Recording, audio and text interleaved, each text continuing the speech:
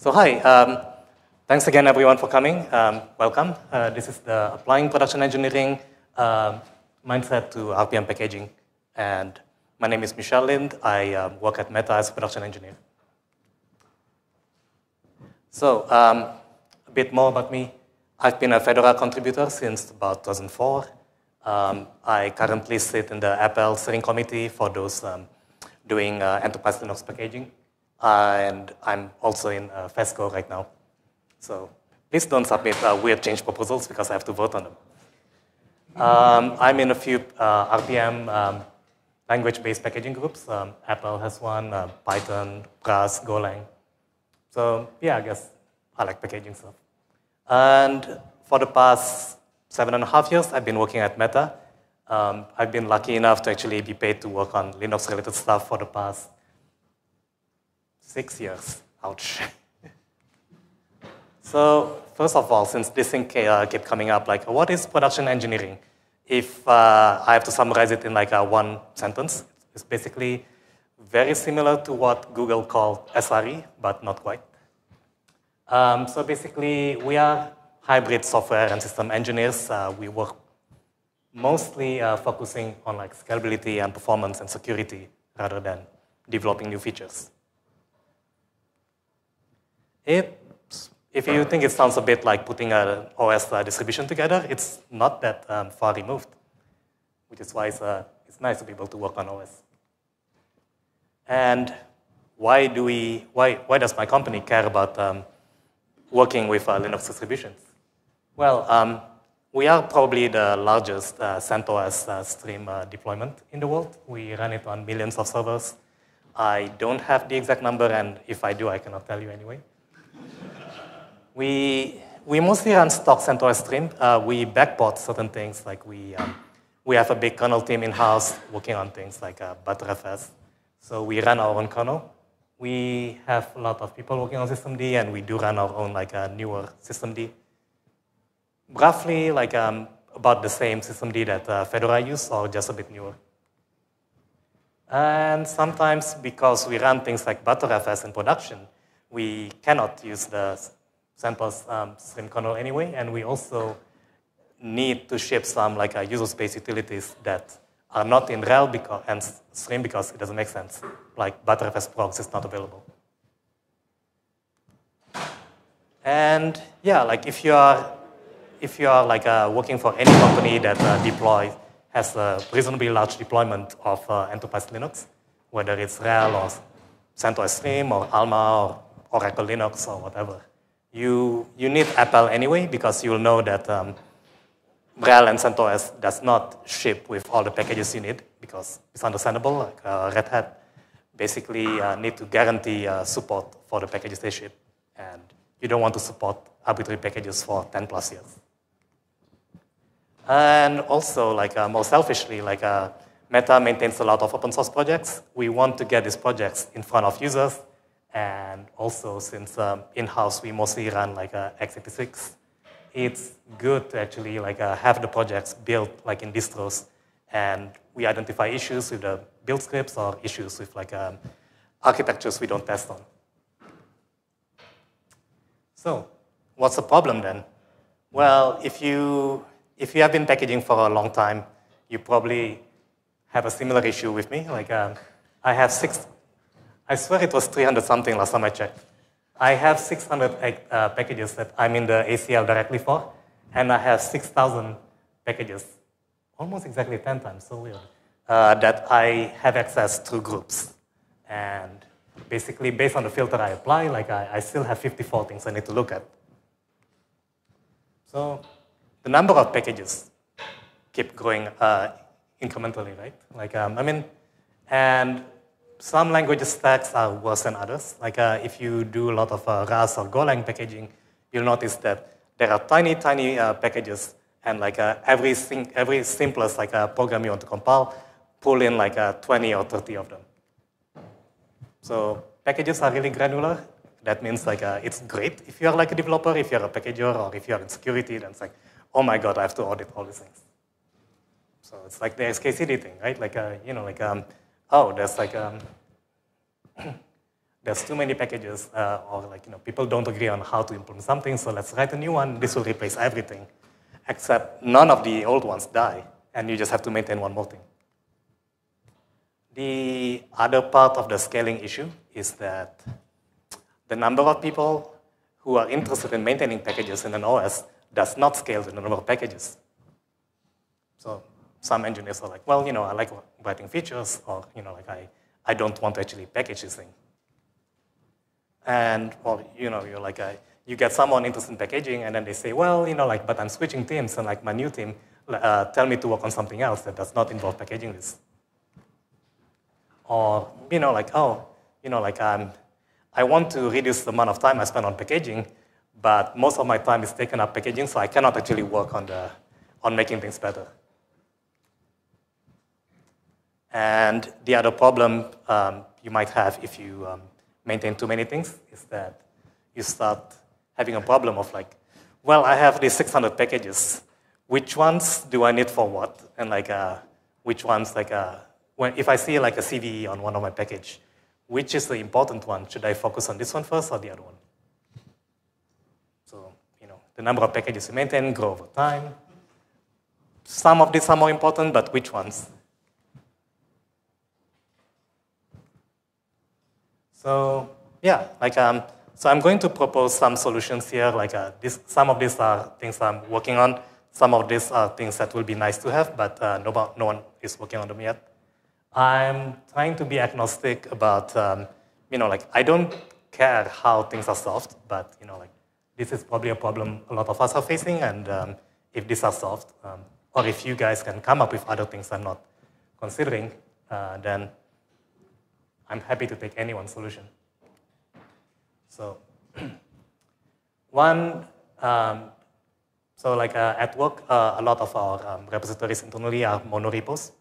I'm not a really big fan of monorepos, but one thing that's nice compared to the packaging space is that you have access to basically everything, right? Like you can touch anything. Sure, someone has to review it, but the changing anything in the code base happens in a consistent way.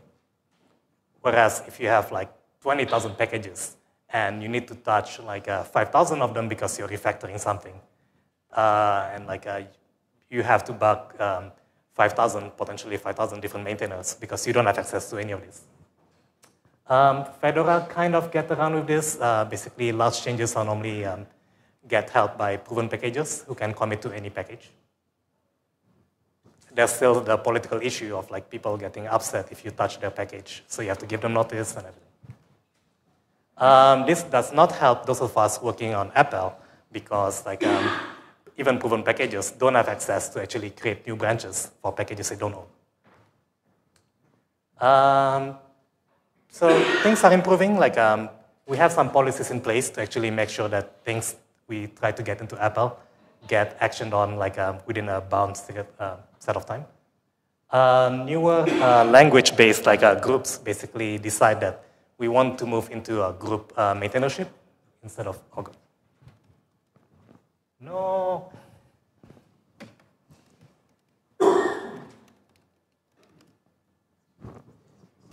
So if you are maintaining a Rust package or a Go package in Fedora, those are maintained by the whole SIG. So if you are interested in doing a lot of work, you join the SIG and you get to touch everyone's package.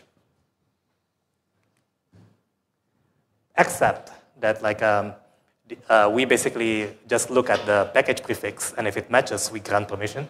And end user applications in Go and Rust are often not named, Golang something or Rust something. So you still have this issue that by policy, the SIG should have access, but they might not get it automatically.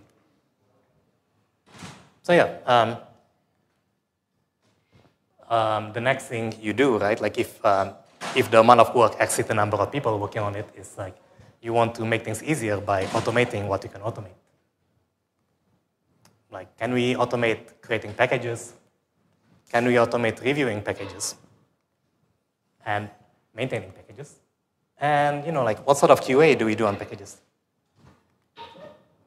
So this is if you have not seen it, this is like the release monitoring dashboard.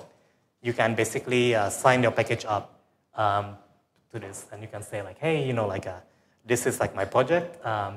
This is like the backend. This is where you can go and fetch new versions, and it will file a bug for you, saying like, hey, the latest version in Rawhide is like 3.1.0 something, and 2.3.x available,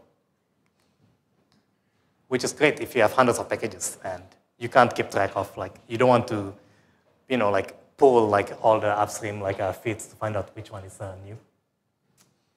For bootstrapping Apple, every 3 years there's a new version of Enterprise Linux out, and any package from Fedora that is not Red Hat does not want to maintain is not there. And basically, so we have a bootstrapping problem. You care about 50 packages not in Apple, and then you realize that, oh wait, the transitive dependencies means you actually need to branch 400 packages. So eBranch calculates the transitive graph of all the missing dependencies and how to chain build them. If you have all these packages branched, this is how you can build them in parallel. And for packages you don't actually own, it can actually help you file the request to get them branched and escalate them if they're stuck. So I did 314 update sets for Apple 9, and this is mostly using eBranch. And there are some talks linked that you can just go through after this. This thing is currently a bit broken, and I don't have time to fix it right now, but it will get fixed because Apple 10 is landing, and I have to use this again at some point. So yeah, scaling is an issue, right? Do I work on my packages or do I actually work on the tooling?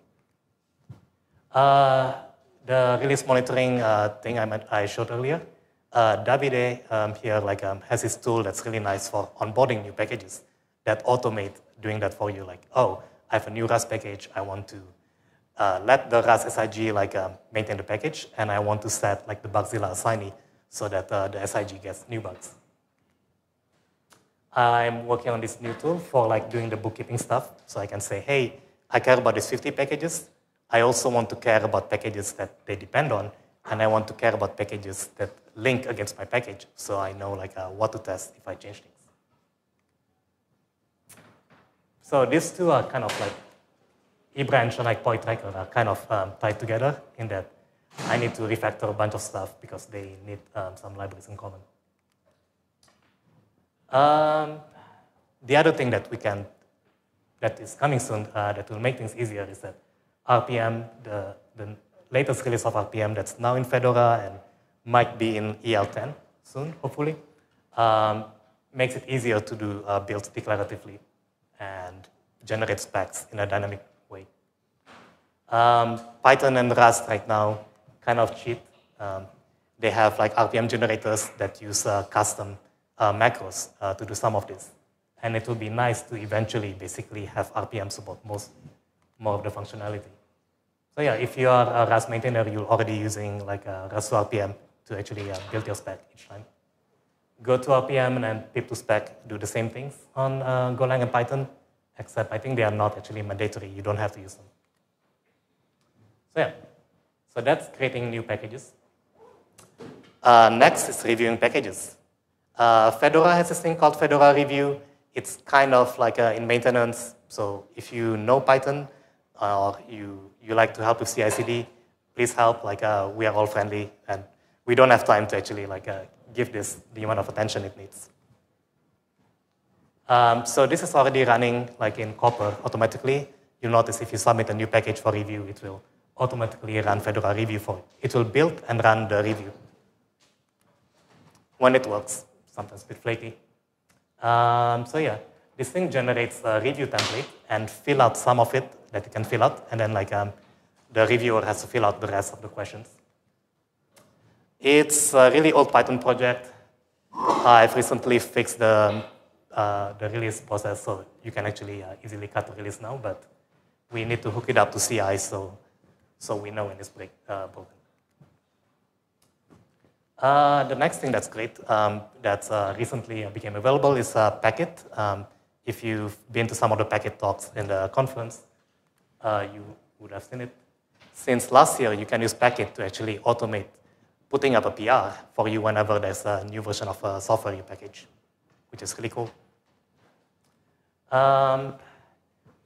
Unfortunately, if you're like if you maintain KDE like Neil, or if you maintain like some of like Meta's open source projects like us, like there are things that you have to build like as a set, and you cannot just build one package.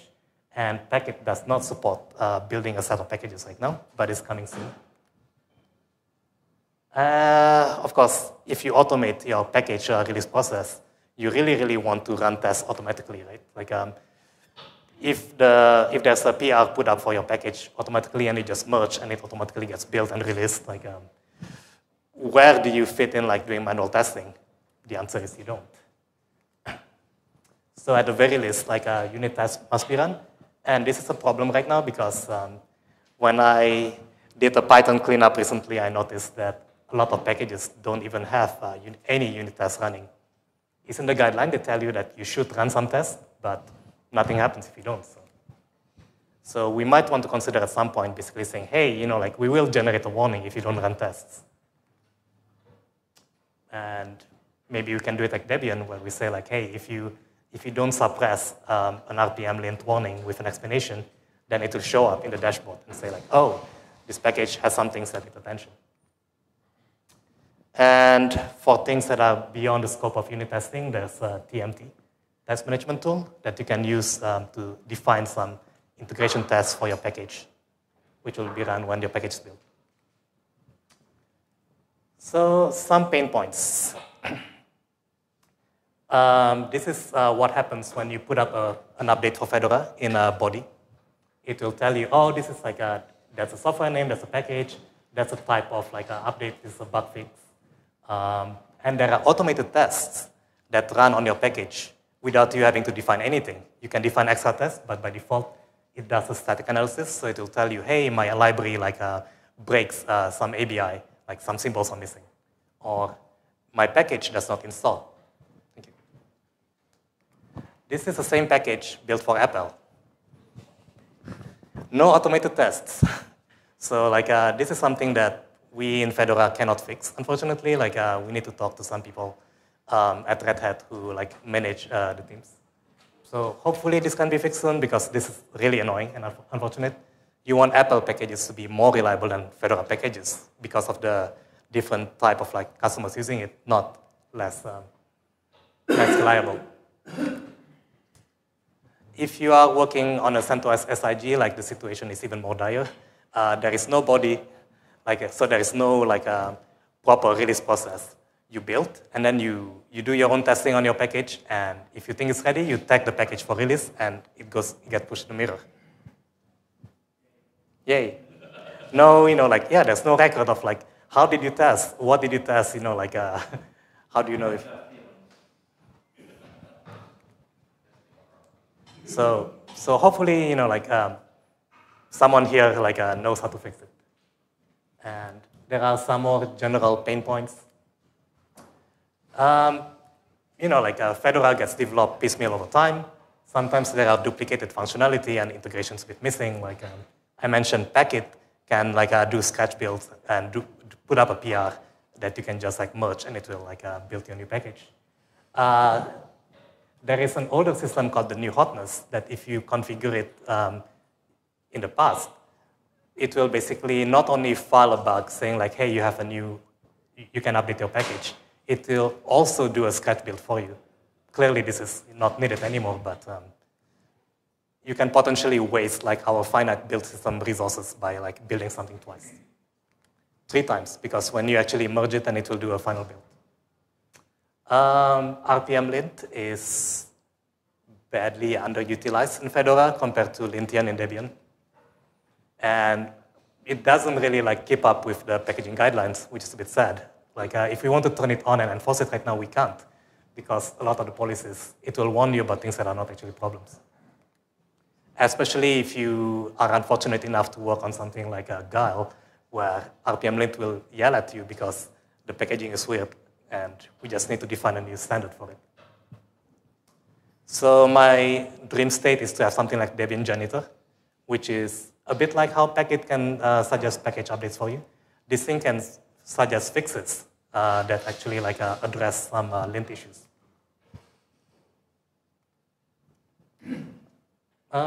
Some more things. If you work on Apple or if you work on any EL releases, you'll notice that some packages are built for enterprise Linux, and then the devil packages are not shipped, because if you ship something, you have to support it. It will be really nice and really helpful for those of us working on Apple if we just say Apple can use the packages that are built but not shipped, because as long as we don't then ship something that depends on it. And the other pain point is sometimes RHEL has the software that you want, so you cannot have it in Apple, but the version is too old. And doing compat packages in Python is really, really a pain, because the way we install Python modules, you cannot really have two versions installed side by side. If you work on Stick, the other things that are missing is there is no side tag support. So if you are building a bunch of stuff, you have to build them one at a time and then just tag all of them for release. There's a workaround, I guess. If you are not ready to do a final build yet, you can build in Copper. So yeah, in conclusion, I listed a bunch of stuff that are my pain points and my paper solutions. If you have other things, feel free to talk to me and suggest ideas or suggest other problems. Or if you want to help out with some of this, let me know. There's some links. Here's one link about how more about production engineering, and there's a list of talks that my team does. Yeah. We ran out of we lost a bit of time, but I think we still have 5 minutes for questions.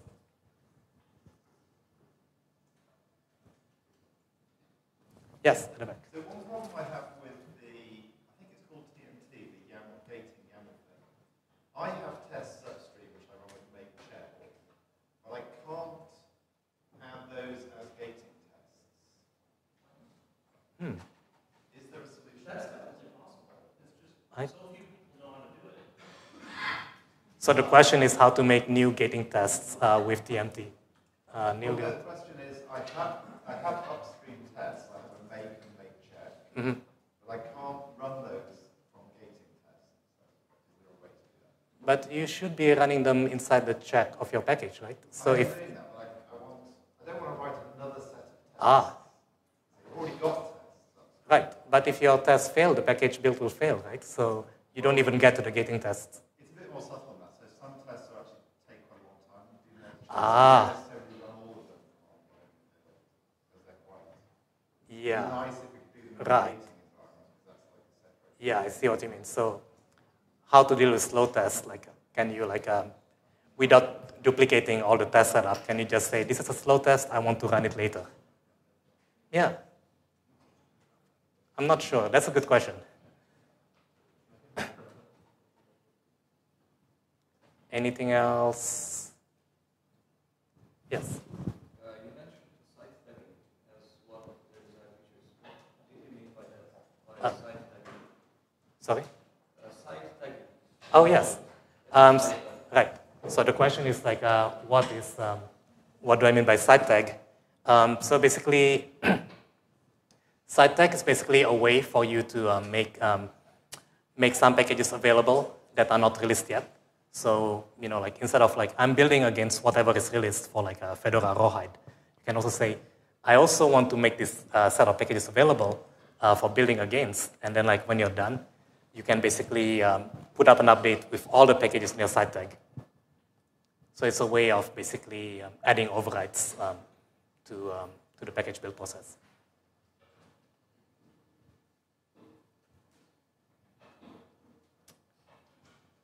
How are we doing for time?